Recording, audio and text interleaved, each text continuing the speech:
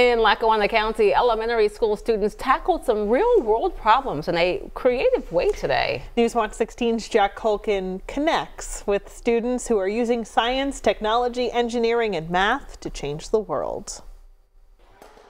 Teamwork and months of preparation all led to 88 students from schools across Northeastern Pennsylvania filling the gymnasium at Johnson College for the 2025 STEM Design Challenge featuring Connects. Working as a team to help, make stuff, especially when the machine works, it's just kind of rewarding, seeing all of your work, your hard work, because it puts a good use, 25 teams from 8 different school districts were hard at work connecting to solve real-world problems related to infrastructure, transportation, or urban development.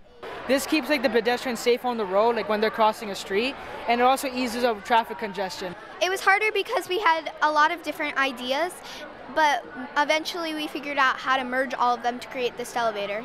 From designs like the Stellavator, which helps transport people who use wheelchairs. Now, did you guys think of this idea before you came here today, or was it something you had to whip up quick? We thought it. Yeah, we spent a month or two on it. To the Pavinator. It just came to mind because constantly the roads have potholes, and every winter this could have it, and it's instead of getting a bunch of people when the roads take forever, it'd be one machine just going through, and it'd take we estimated the time it'd be 10 minutes for a mile. And while not every team won first place, the chance to invent and have fun made the day worth it. I definitely took the longest to make, and I definitely think it turns out the best.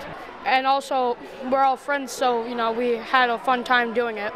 The winners of the STEM competition get to go to the state championship at the Harrisburg Farm Show Complex in May. Jack Culkin, News Watch 16, Scranton.